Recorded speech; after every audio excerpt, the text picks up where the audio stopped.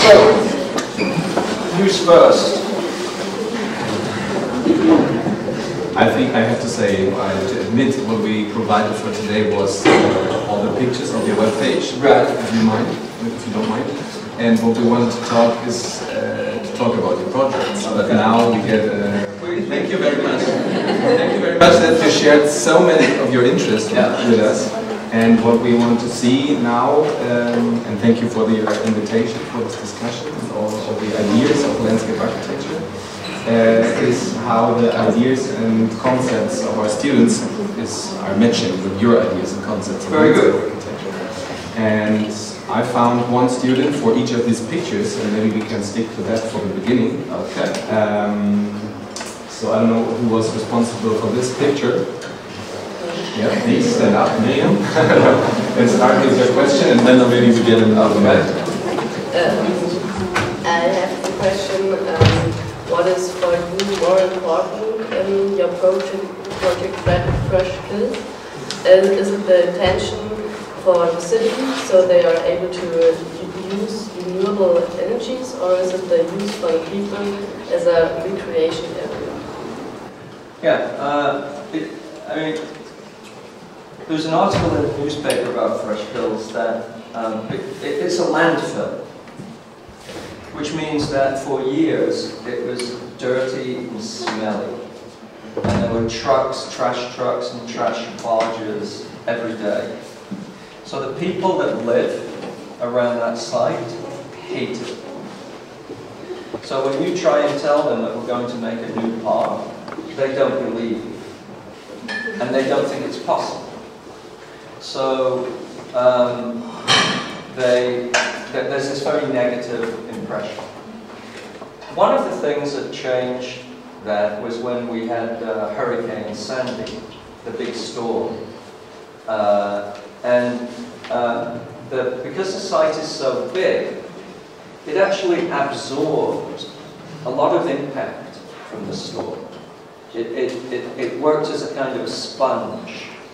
It absorbed a lot of tidal water into its various systems and allowed that water to stay there. And then people's mentality began to change. They began to see it as an asset. And there was an interesting article written that said, if this site had not been a landfill, we now would not have this open space. It would now be a shopping mall. It would have been built, it would have been developed. So the fact that it was a landfill actually allowed for these 4 square miles of open space to remain open space. So that began to change people's perception too.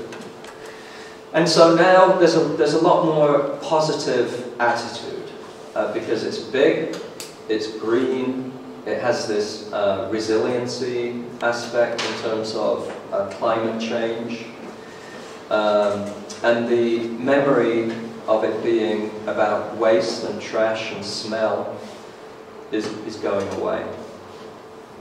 Now, what kind of park is it becoming, though? And I think this is kind of interesting too, because it's becoming much more of a wild park. It's not like Central Park, where you have a bandshell and strolling paths and benches to sit on and lawns to fly kites. It's a much wilder landscape, and people are using it for long runs, to go for an 8-mile run, or to go for a hike, to literally with their backpacks and use it for hiking, because it's so big. And I think this is very interesting, because in the context of New York, we don't really have a space like that. All our parks are manicured parks. This is kind of a wild park. So I think that's interesting. And lastly, it's still evolving.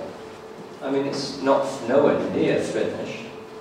The soil areas are still relatively small.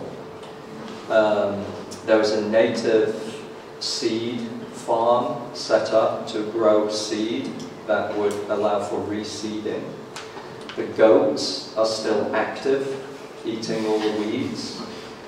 You know, it's still very much an early stage park in terms of its evolution.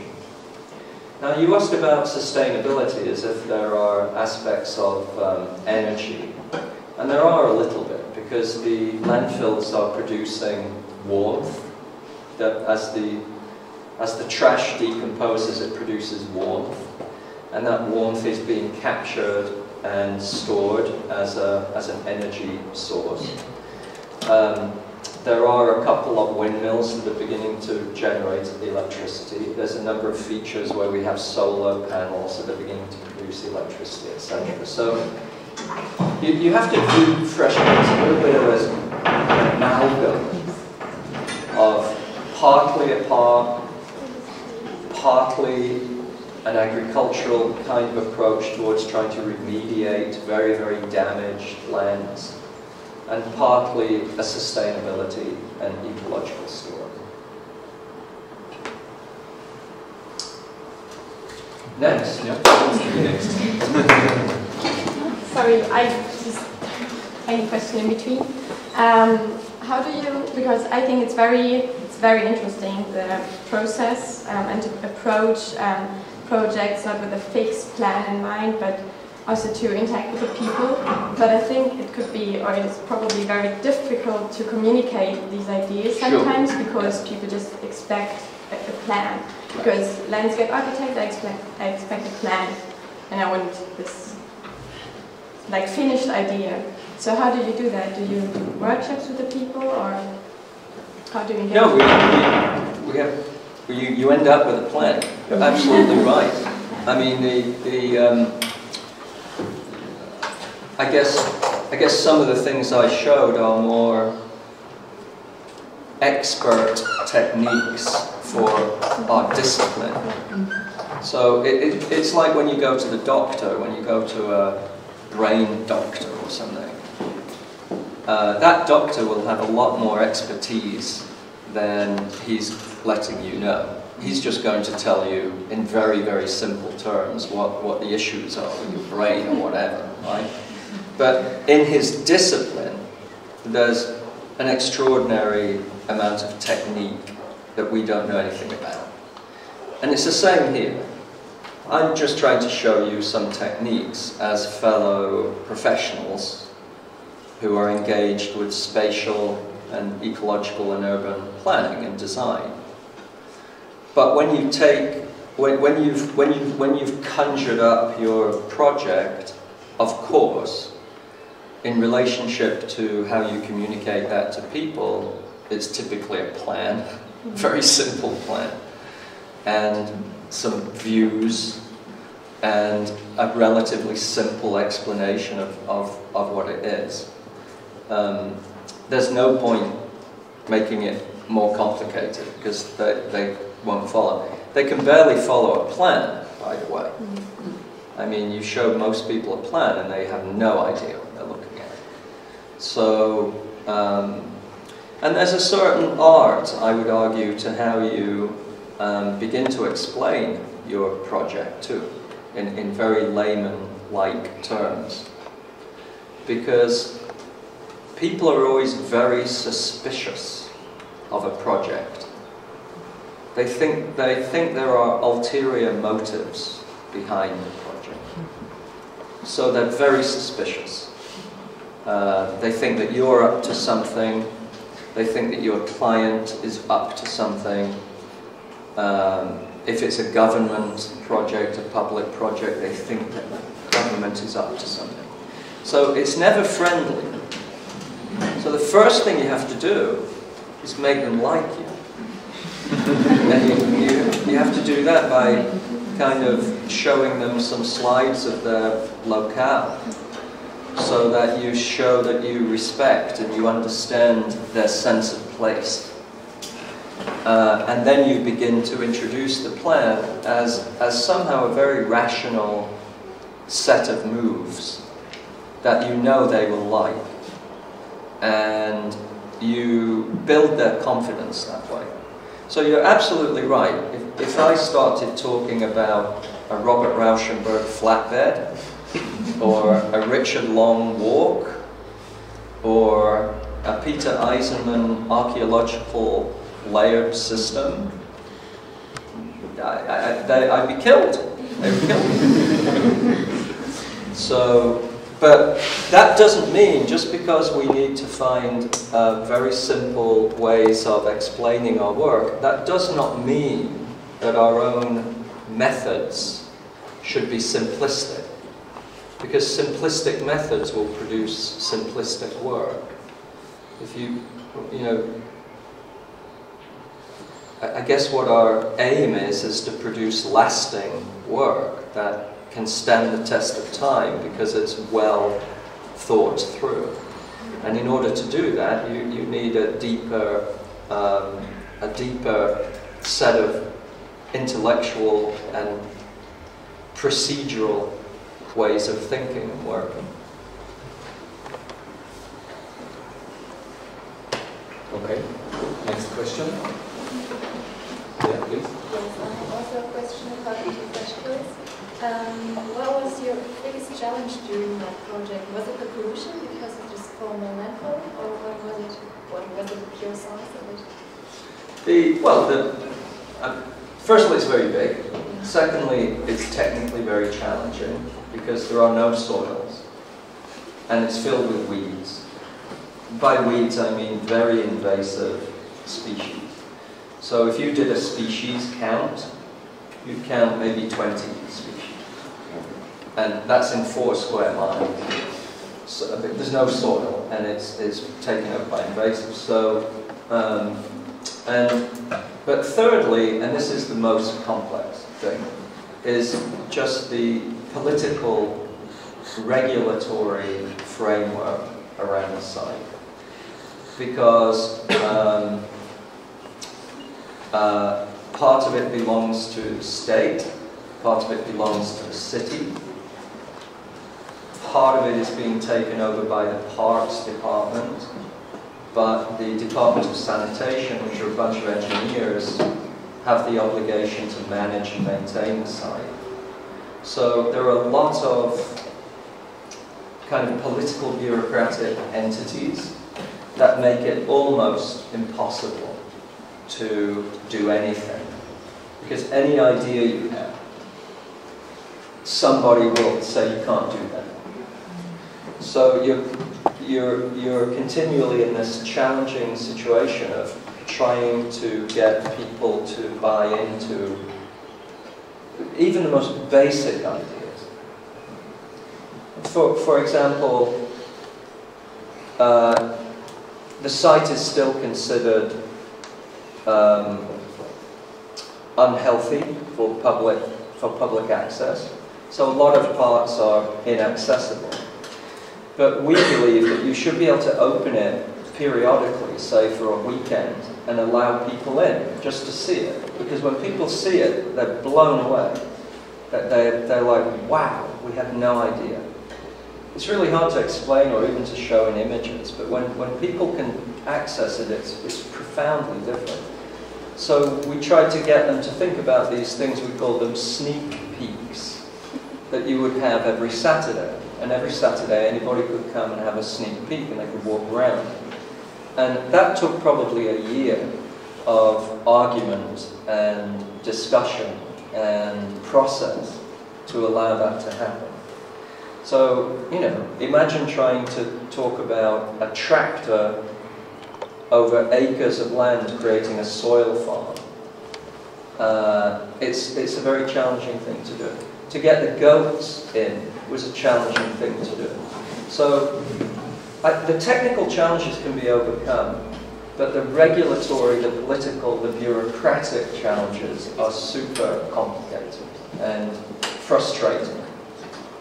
And that's why I said some of the things I was pointing at to do with like how you organize something. You have to be creative and agile, because sometimes it's not space or design that you're trying to organize, it's bureaucrats. So, you know, you're the movie director, you're the choreographer, and you need to know how to get what you want at the end of the day. And some of it has to do with just how you organize policies, or how you organize a group of people. You have to view it a bit like a game, but a game that you can orchestrate. Maybe another short question for you as Yeah. well. How's the organization scheme in your office compared to Microsoft? Good one. I like the Apple one because well, firstly, I want to have access to everybody in the office, so I don't want to have the the younger people who have just graduated from school.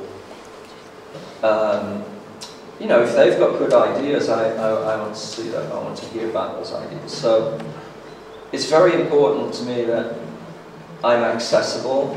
You know, I kind of sit in the office, so I'm accessible, and I can go to anyone's desk, and I can see what's going on.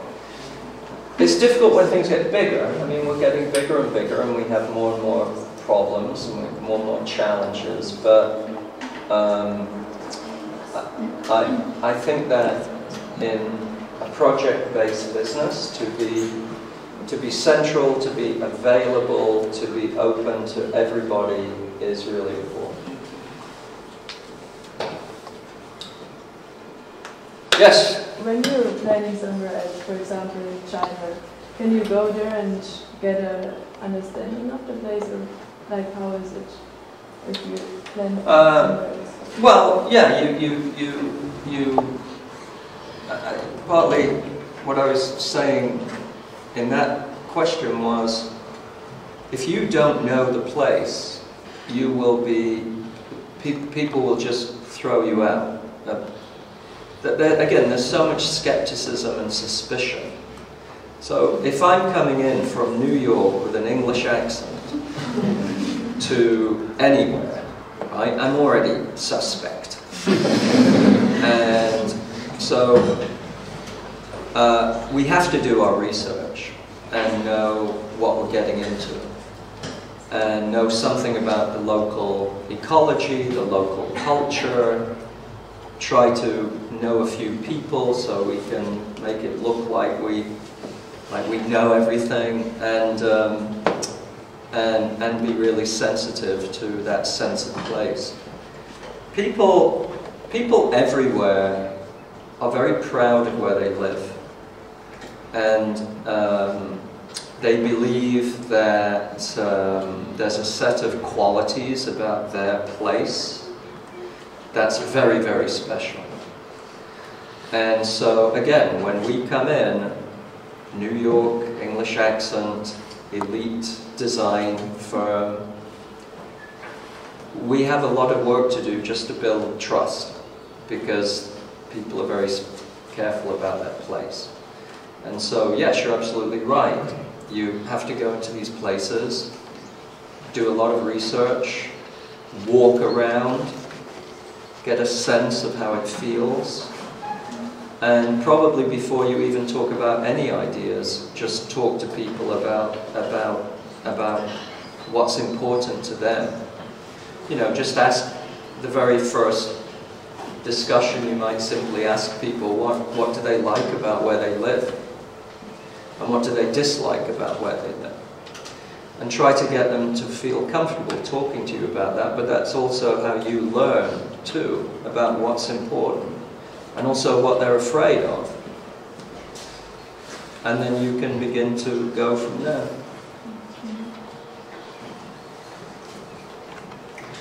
Okay. I have a question.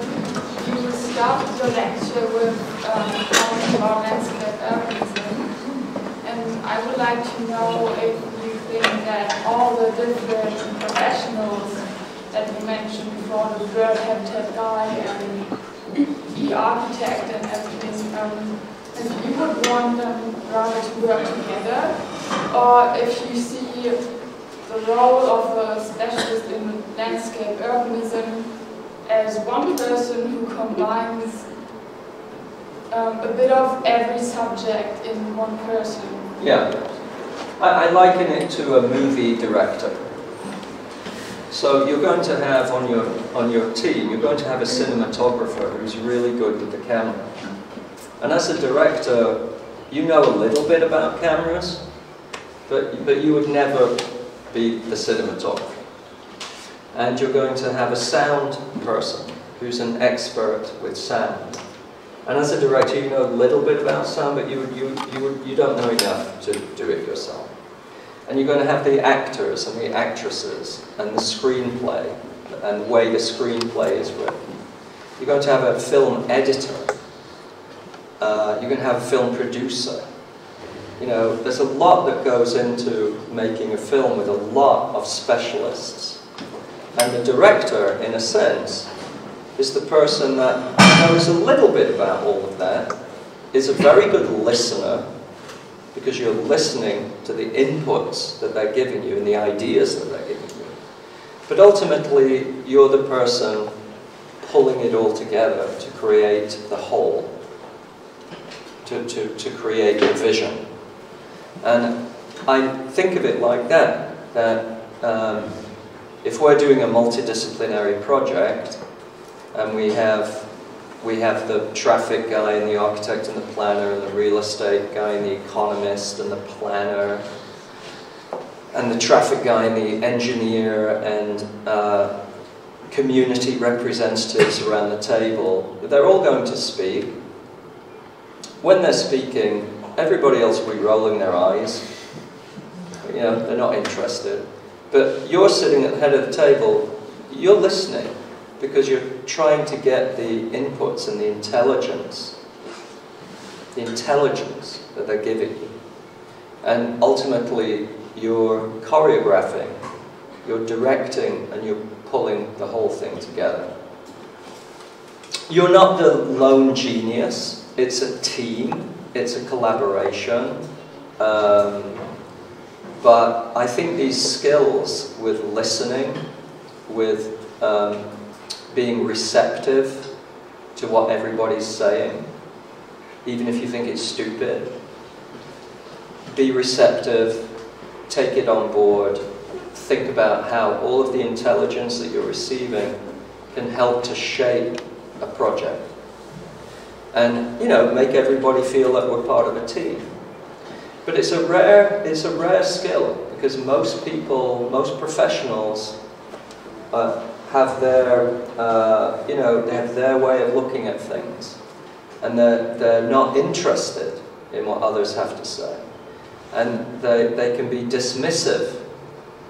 They can just say, "Oh, that's not important," and that's not what I'm trying to get at. What I'm trying to get at is a much more inclusive, participatory way of listening and receiving, but also at the same time shaping. It's your responsibility to bring the whole thing together. Does that help?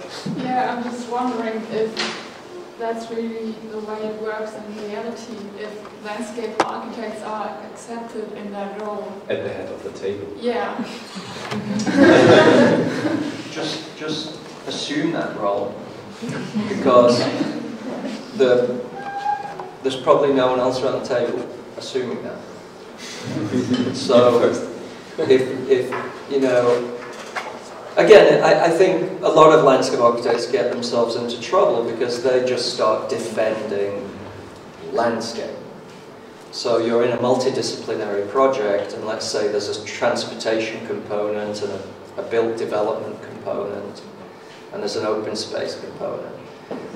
All a landscape architect does typically is just keep defending and talking about their open space components, and they're not really interested in or paying attention to the transportation component and the development component, say.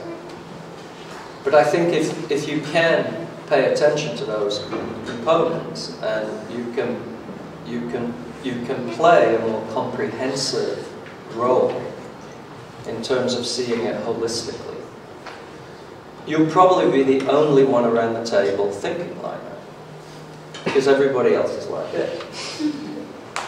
So you can begin to assume a leadership role. It's not easy. I mean, you have to earn the credibility of people sitting around the table, because anyone who starts talking, you're immediately looked at with skepticism, as if, well, who the hell is that person, you know? But, you know, when you know what you're talking about, and you do it with some confidence, and you actually bring good ideas that people begin to realize are actually good ideas, then you can begin to become a leader, and you can begin to lead the direction that it's going. Just do it. But you have to remove your disciplinary blinkers. These have to go away. You have to see everything. Yes. Yeah, so my question is about symbolic. So move to project 4. So the Navy Central Green Park. So in this slide, it was wetlands and meadows and bird habitat. And now it's like iconic circular park. So I mean, this reference is like from the local vegetables. I like the design like from the vegetables and the abstract shapes to like a circular. So my question is, do you think if the design use some symbols is it good? Because if you look in the plan, it's more like the design is for the bird, it's not for the human. You know, I mean, when the people they can't see the plan like this, it's more like from the bird perspective. Well, that project is part of a new development, and a lot of the buildings around this are new buildings which are for new technology, new media companies, kind of like Google or Facebook. So most of the employees in those buildings are younger people. And secondly, there are some other buildings going up that is housing and like a restaurant and a cafe and this sort of thing. So they're building a kind of a neighborhood, but they also have this tech media focus with the building. Some of the buildings are 8 to 10 stories high, so you're looking down. And the initial request from the client was that this just be a green space, that it be essentially a nice green park. A lawn, a hill, some flowers, trees, a bench. And we said, no, it should be activated. Because you have a lot of people here, especially young people, and especially tech companies now, are trying to, you know, avoid a 40-hour week.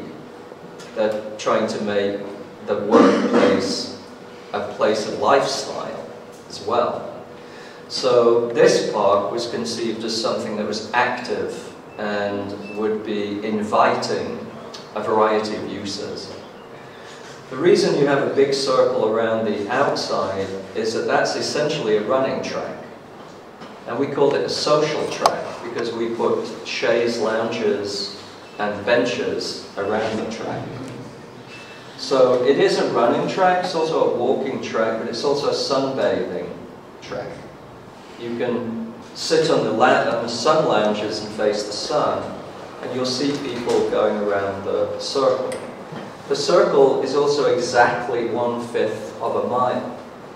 So 5 times around the circle is 1 mile. So you can count.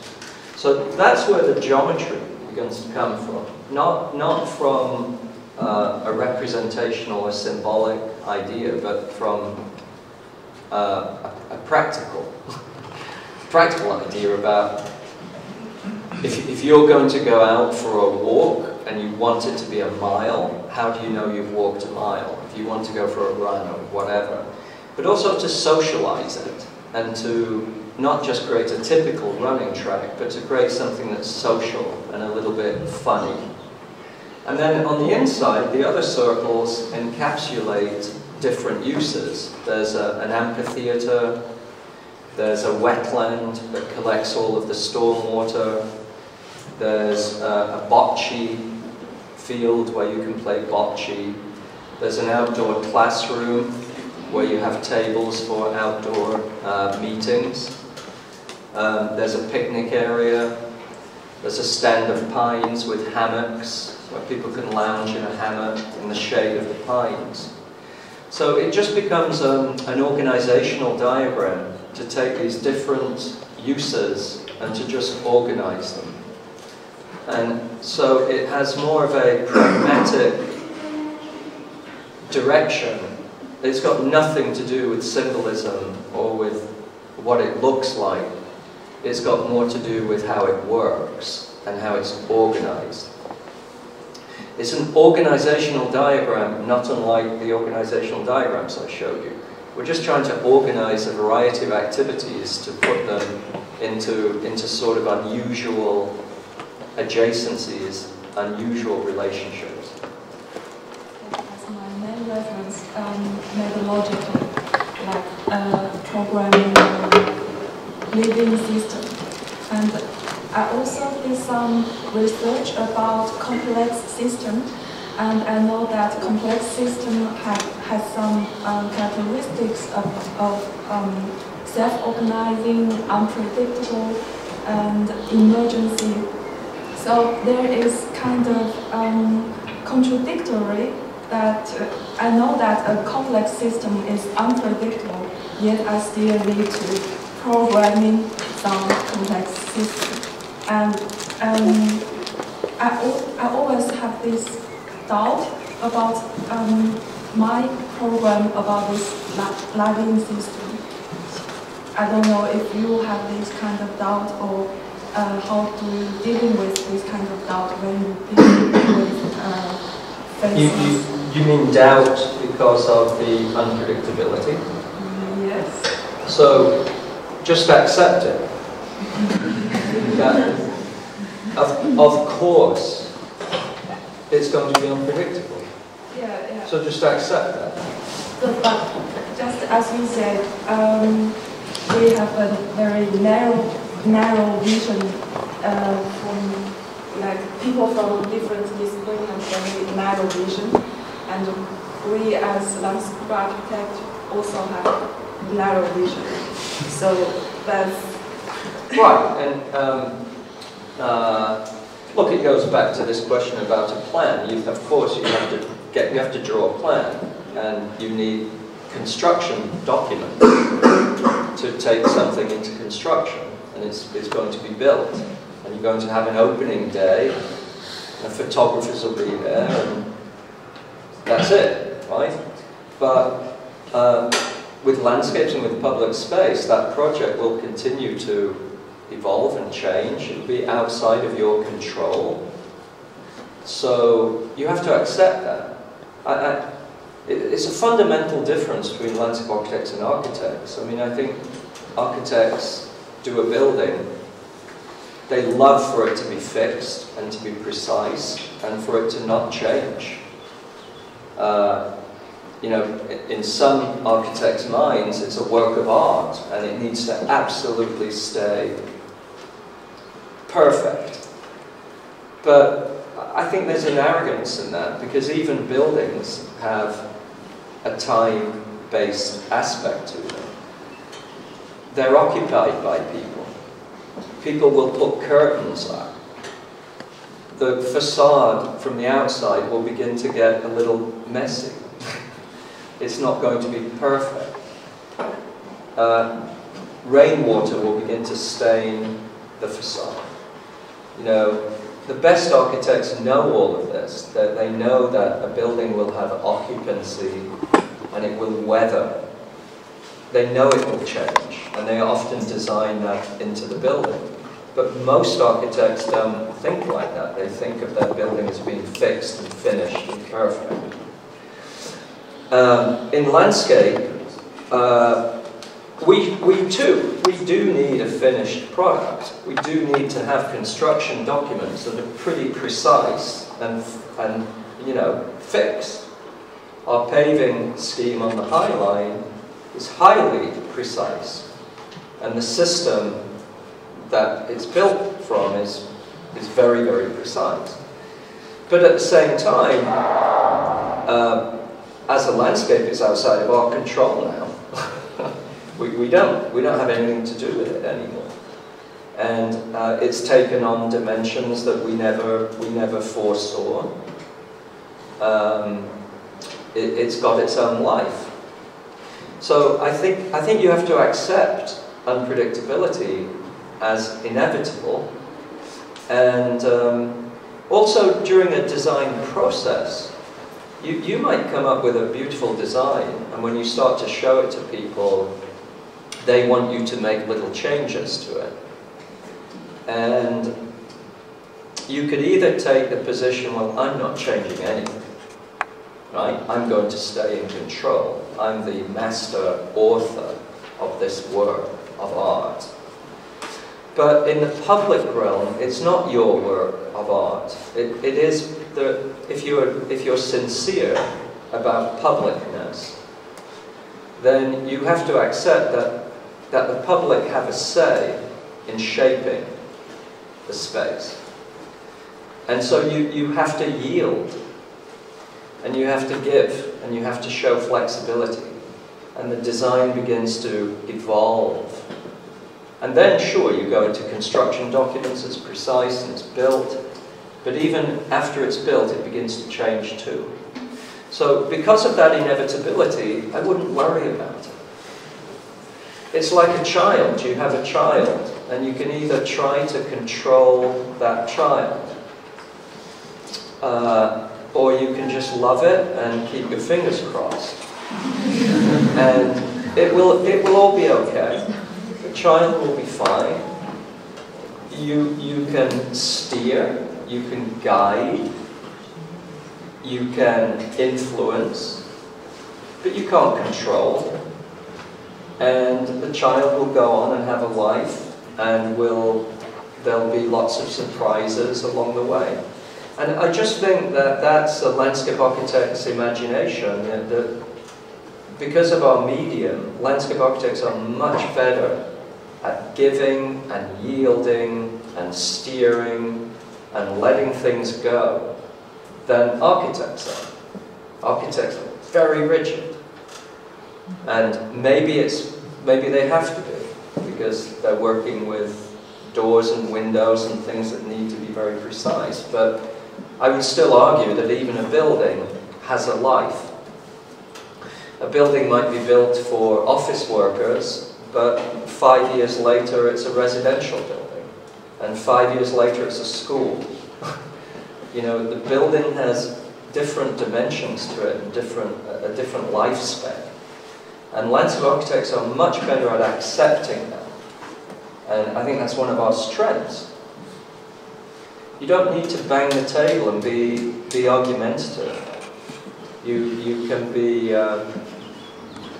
can love the fact that things evolve, things change, and that's a great thing.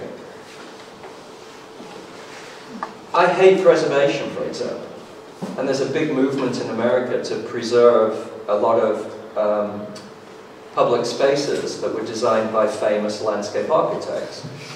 It's stupid. Those spaces don't work anymore. No one goes into them. They're dark, they're falling apart, they're not working. Somebody wants to preserve them because some landscape architect made them 100 years ago. It's stupid. Right? I mean, you pull the High Line down in 10 years' time, I don't care. Right? You shouldn't care about things. You view your projects like your children. You love them, you try to shape them in the best way that you can, but they're inevitably going to change.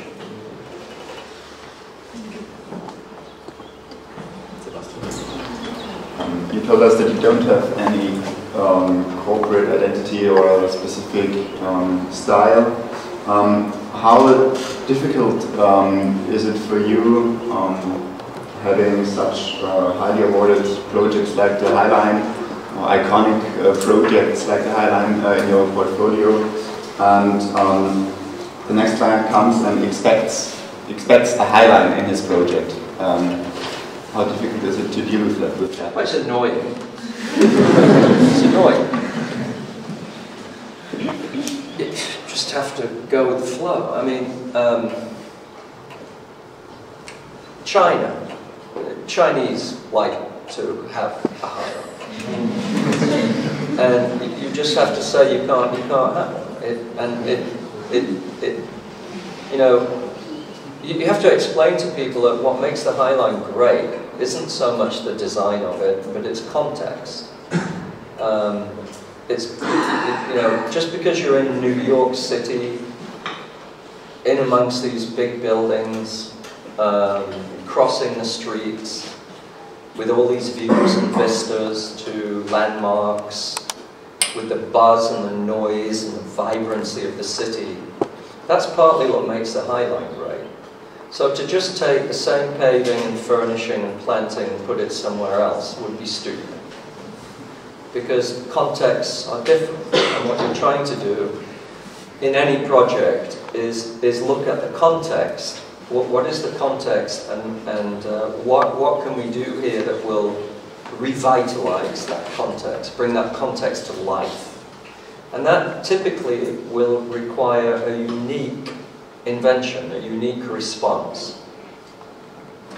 So when people say, oh, we're going to hire you to do another Highline, we just say, well, it makes no sense.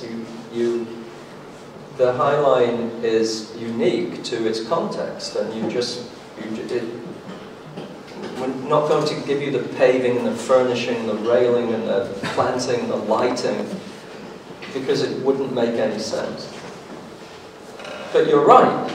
People do call up because they want you to do something just like you did somewhere else. Yeah. But you still have some projects that they are kind of representative, not only stick to the unique characteristics on the site. Like you have some projects like I mean, for example, the urban metabolism. I glazed on that project, and then I found you made many analyses, and I think those, and then you also proposed some strategies, and I think those strategies and the methods you can use for later projects, not only like, well, like Highline, we only have one Highline in the world, but we can use those strategies, those methods, those ideas in another, like the toolbox you just mentioned before, right? Yeah, no, that's absolutely right. You know, you develop different tools and techniques. You develop different ideas as you grow. As the years tick by, and you've done more and more projects, and they've been at different scales, from very small to very big, and you've had a whole set of experiences, then of course your tool bag gets bigger. You have more to draw upon, and you know that's the intelligence that you bring. I mean, I call it intelligence. You are more intelligent when you have that set of techniques. Yeah. So the Highline is one of your most famous projects, or your most famous project, and many people love it. But is there another project you can say it's your personal hidden masterpiece? Well, I love. I think the Tong for Palm. Where is it? It's those two at the back there. Those aren't the best images per se, but that's a really beautiful project. Okay. And it's very well made. It's hard with construction sometimes to get good finishes and to get good details. But that is a beautifully made project. There are concrete retaining walls, and we made the contractor get a chain, a big thick chain, and whip the concrete to give it a texture. So there are lots of little details like that make it a joy to walk around. And you walk from different places. There's a children's play area, there's a set of horticultural gardens, there's a series of outlooks and pavilions, there's a small amphitheatre, there's an event and performance lawn, there's some wind sculpture, there's a couple of water features. I mean, there's a lot in there, and it's actually a very small site. So that's one that I really like. I think Fresh Kills in a different way. I mean, Fresh Kills is a very annoying project. You're just frustrated and annoyed most of the time. But when you visit it, it's really beautiful. Now, it's not beautiful because of anything we did. It's just the way it's evolving as a landscape type that's really, really beautiful. And, you know, if anything, you know, the experience of that landscape makes you wonder, you know, does design sometimes fuck things up? And I think it does. I think design sometimes is too much, and it kills something. So Fresh Kills, what I like about it is it's not designed. It's just an emergent system. It's just kind of evolving, and it just kind of gets better and better every year because more species are moving in, the textures are more interesting, and the goats are out there, and it's just weird. And that was the approach we took with the High Line, because when we first stepped on the High Line, it was so magical. Nobody knew that the top was green. Everybody knew the underside as being a very dark industrial structure in a fairly tough part of town. There are a lot of drugs and nightclubs and crime. It's a tough part of town. So to step onto the top where nobody could get onto it, so it was inaccessible, nobody could see it. When you could get onto the top and you could see that for a mile, this line of green just cut through the city, it's like, wow, this is fantastic. And then you think, and now there's a design competition. You know it's going to be over-designed. And sure enough, Zaha Hadid ignores the High Line and does something wonderful, but got nothing to do with the magic of what was found. In fact, everybody went over the top with design. Whereas our approach was, this is fantastic. How do we do as little as possible to just amplify its character? And to use the child metaphor, it's a little bit like steering a child. You know, you have a child, they have a personality, you sense a potential. And how do you actualize that potential? How do you amplify personality characteristics so that you know, that child's personality just grows into something fantastic. But it grew out of the original chime. I think the same is the approach with a project like the Highline. It was such a fantastic found object. The question becomes, how do you design something that allows everything that we're enjoying to be amplified and to be made even more profound, rather than some kind of new design?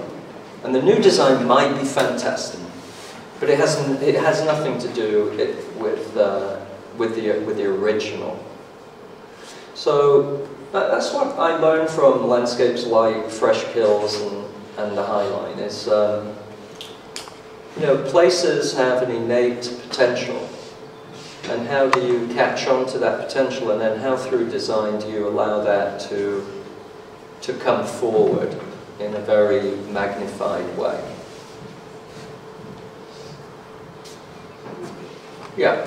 I also have a question concerning Timber Park, because at the beginning it was a plain parking lot, wasn't it? Yeah. And I would like to know where all the material for the hills came from. Was it difficult to shape and fix hills out of a plain space?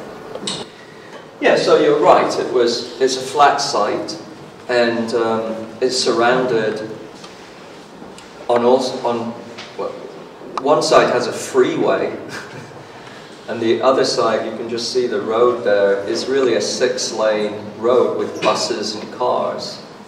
It's very, very noisy.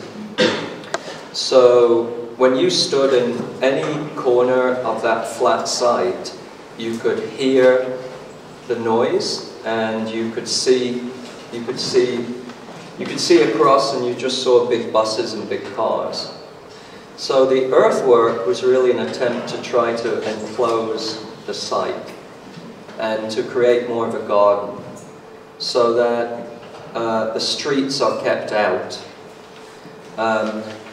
But they also have another benefit, and that is that by lifting you up 20 feet, you could now see the ocean. So the ocean is a block away, the beach and the ocean of Santa Monica. And yet, when it was a flat parking lot, you couldn't see anything. You had no sense that the beach and the ocean was there. So the hills play this double role. One, they enclose the interior of the park to create an interior. And secondly, they lift you up, and then you get these great overlooks. And we designed the pavilions in the overlooks because the pavilions have an unusual characteristic to them. And when you see people standing in the pavilion looking out, now when you're on the road passing by, it's an invitation to come into the park. Because the park now has an unusual face, an unusual aspect. That's an invitation to come in. So there's a number of reasons why we had the topography.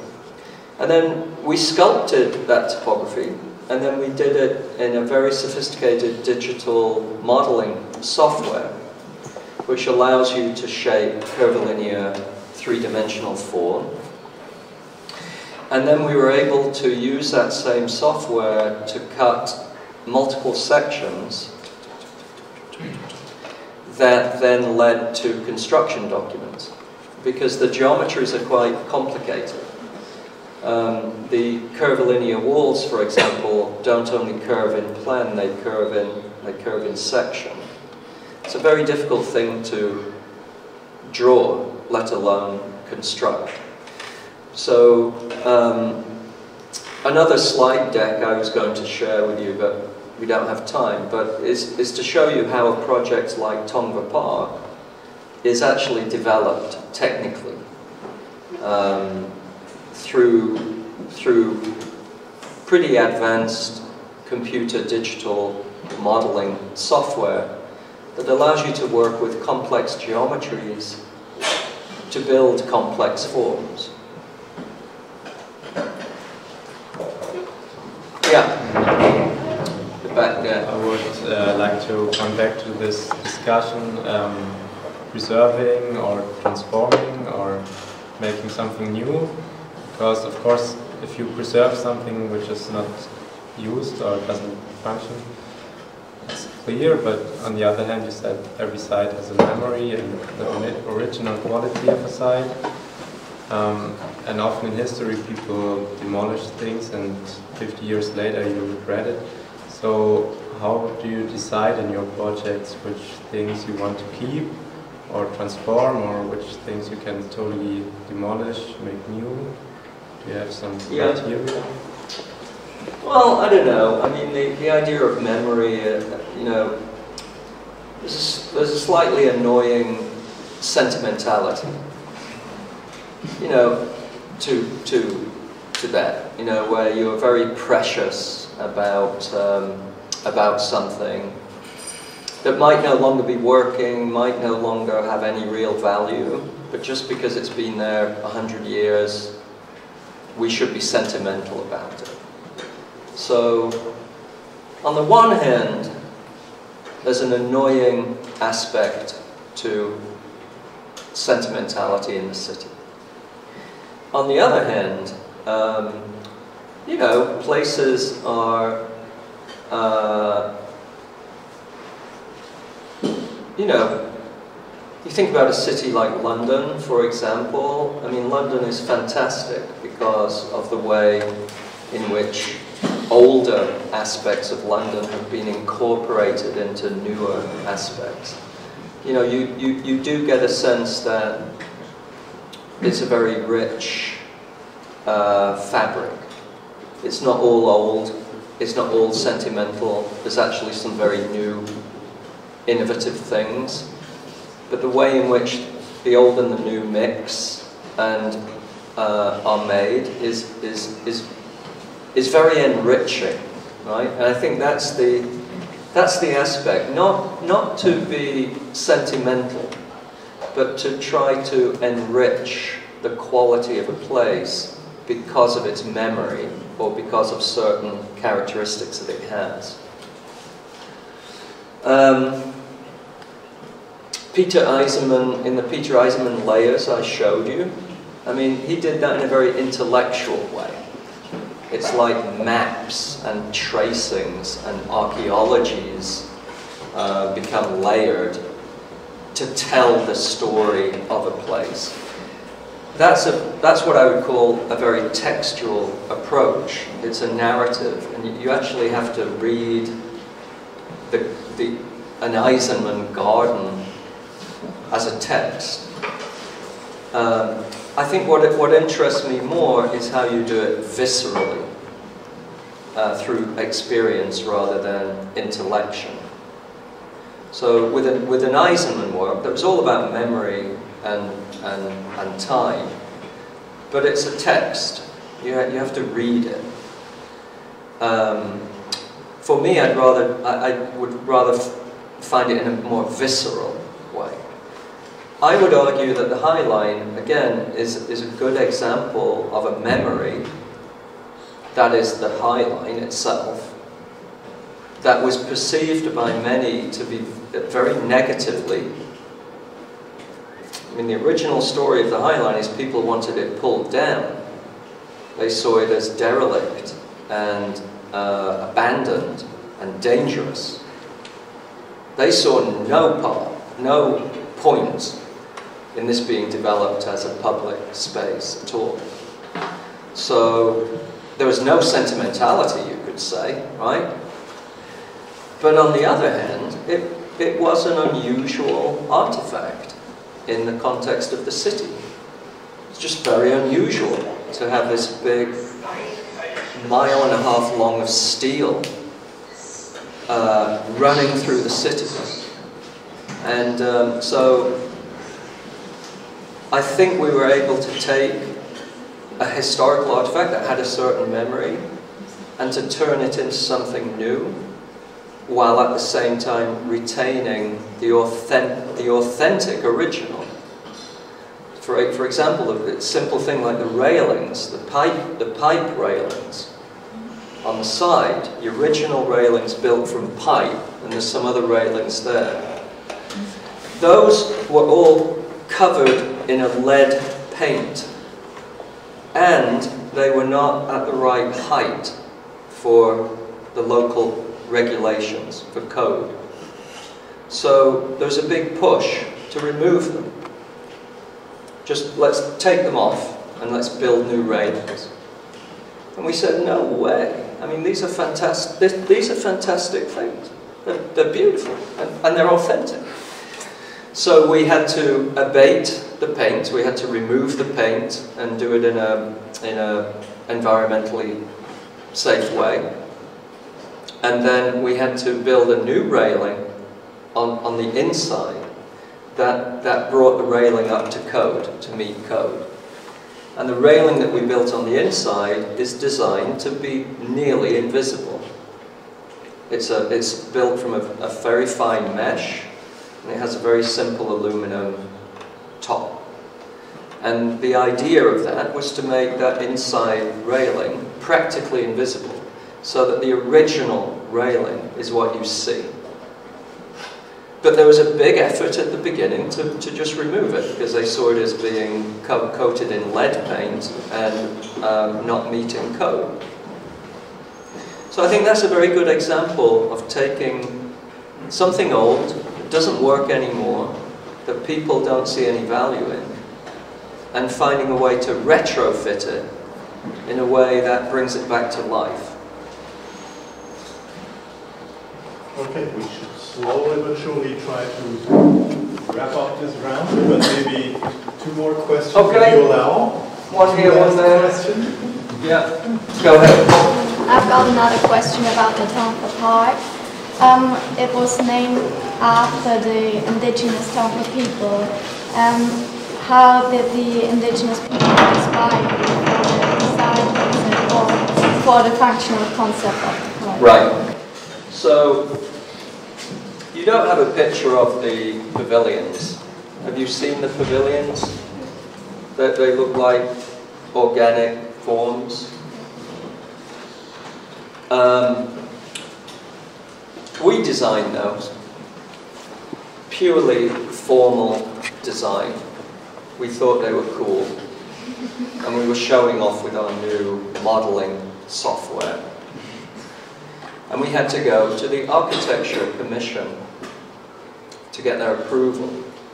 And the architects didn't like them, because we weren't architects. And they started fussing with them about the geometry and how they would actually fix the base. And we were having trouble, and it didn't look like we were going to get approval. And then the Tongva tribe came along, and we had a separate meeting with them, and we showed them these, and they loved them. And they loved them because they had a tradition of basket weaving baskets. And they had a tradition of weaving baskets that would collect the wind. They called them the wind baskets. And they kind of looked like this. I mean, they were just baskets, but they had these resonated with them as being the wind baskets. And so we went back to the Architectural Commission and we said, these are Tongva-inspired wind baskets. And they said, okay. So I think that's a really interesting story. We didn't design these to represent Tongva wind baskets. In fact, when you look at an image of a wind basket, they look nothing like these. They're just little baskets. But it's an interesting method. To go back to the slide that showed all these different interest groups that you have to deal with, the only way to deal with them is to put one against the other to get what you want. So, you know, in Tongva Park, for example, we had a public meeting on the site and in the very early stages of design. And I was dressed in white for some reason. It was a hot day. I had white pants and a white shirt. And a bunch of people started lining up to talk to me. And they were all sick in one way or another. And I felt like Jesus Christ. I was in white, and they were lining up. And one of them had an oxygen tank, and said, "Don't let there be any tobacco smoke in this park. It'll kill you." I said, "Absolutely right." She went away. And then another guy came, and he had melanoma on his skin. He said, "We need shade, we need trees everywhere, we need shade." I said, "Absolutely right." He went. And then another person came, and they had another skin disease, and they said, "Don't make it too shady and dark, because, you know, we need sunlight for vitamin D." I said, "Absolutely right." They disagreed. And another person came in a wheelchair and said, "You know, you've got to make sure that we can, that in wheelchairs we can access these hilltops and get our chairs up to the hilltop." He said, "Absolutely right." And what happens is you get so much ammunition that when you go to present the project to a committee that wants to start picking at it, you can say, "Well, hold on, the people said that they wanted more trees for shade." And they go, "Oh, okay." And these ramps have to be wheelchair, have to be able to accommodate wheelchairs. That's why we need the ramp. And people want to do this and people want to do that. And by the time you've heard everybody, it's annoying. You've got to hear everything. But by the time you've heard everything, you've got every bullet in your ammunition to get whatever you want in the design, because you can turn it around. And it's the same with the Tongva thing and the Architectural Commission. The Tongva became very useful. And as a consequence of that, it wasn't called Tongva Park at first, it was called Santa Monica Central Green or something.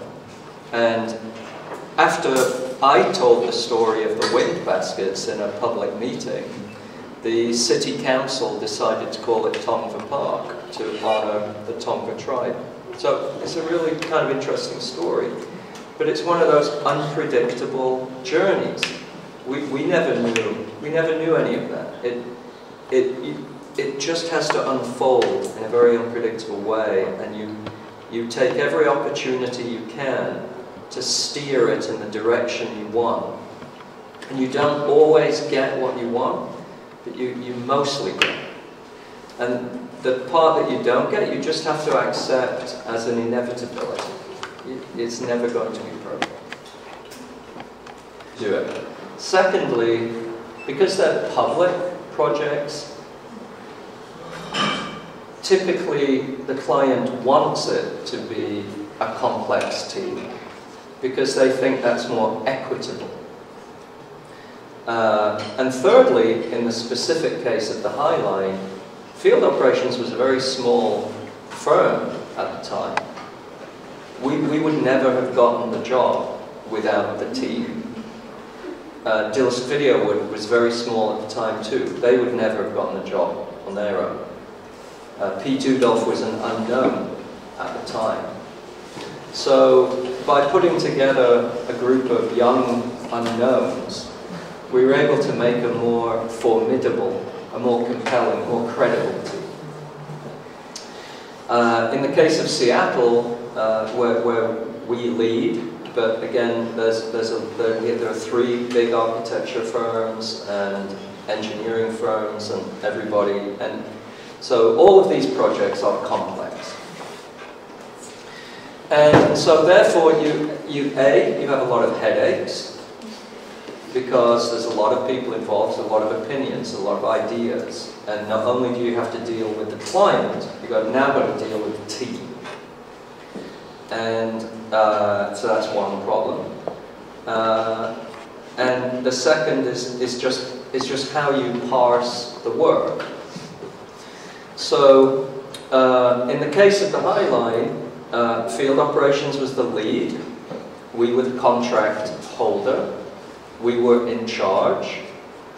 Dillis-Video, I invited them originally because there are a number of elevators and stairs and vaults and architectural components.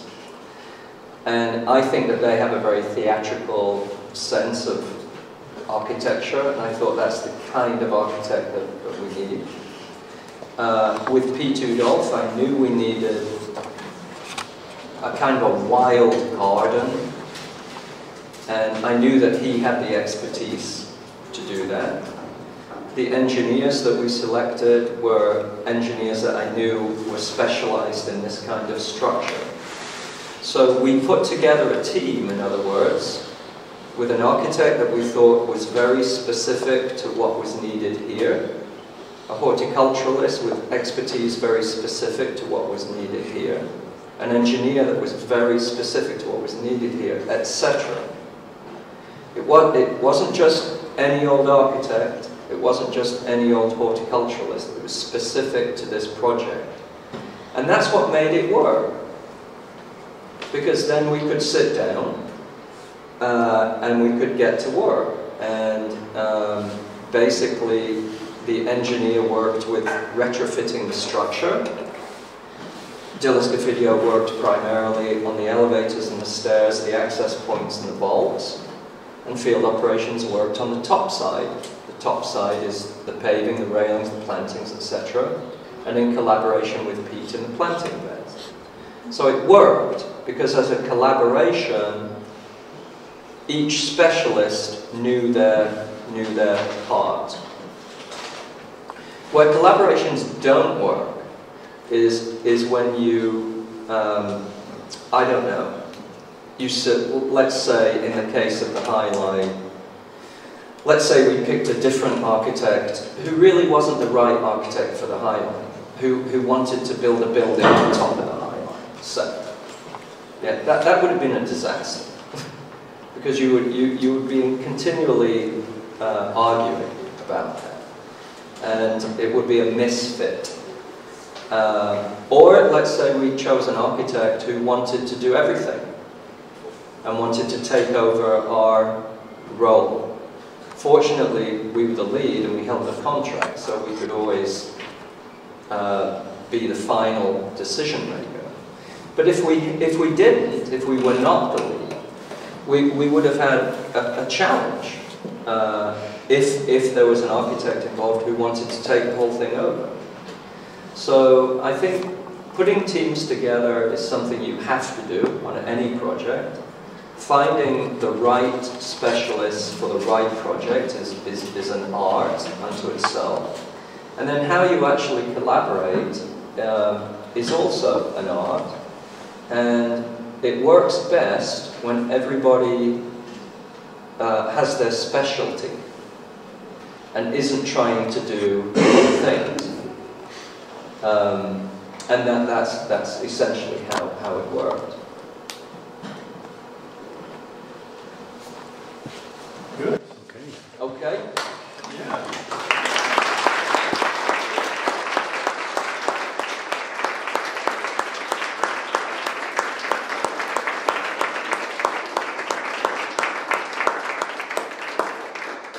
Just a few comments from my side.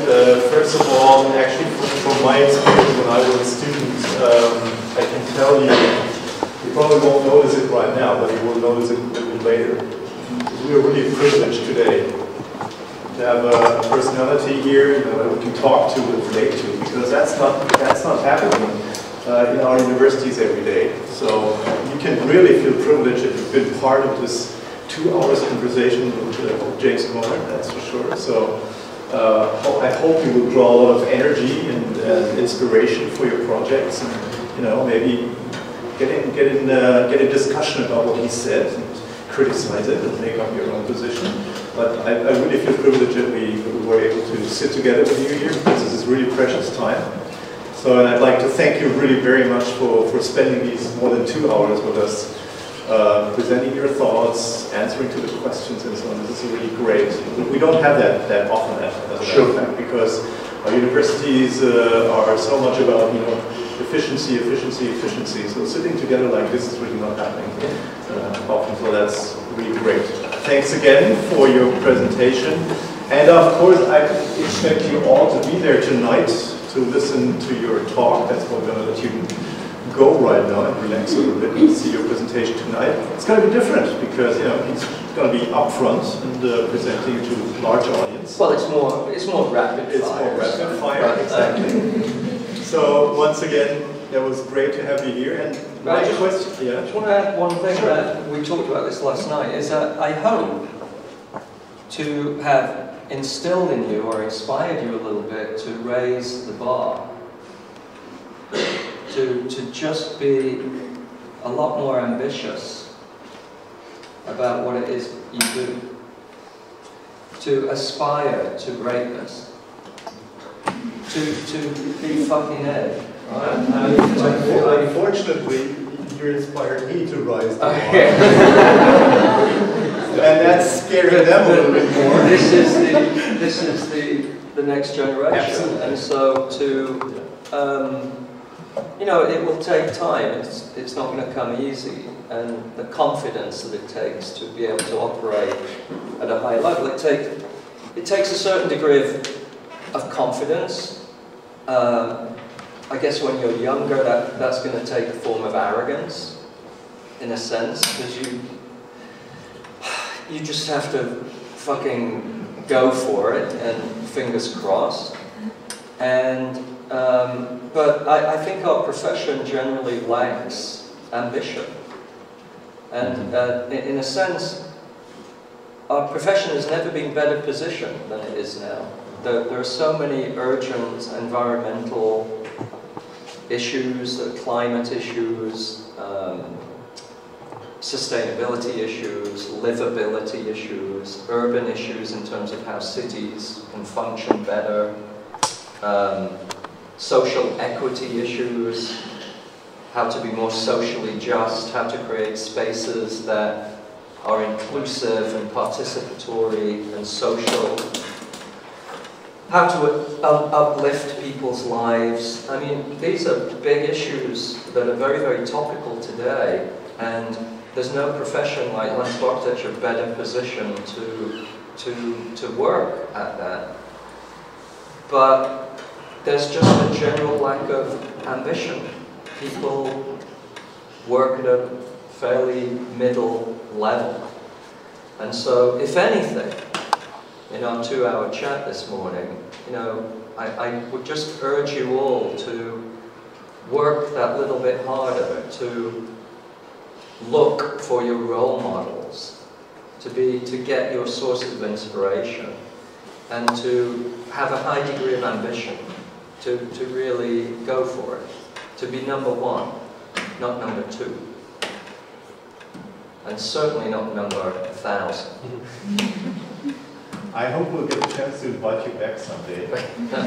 Maybe spend a long weekend workshop and really get to it and experiment it. So that would have been my last question. Would you come back again if we invite you? I would like to come back in 20 years' time when one of you is sitting here showing me something that blows my mind. That's what the bet is. That's a good aim. Great, thank you very much, and see you tonight, and have a good time.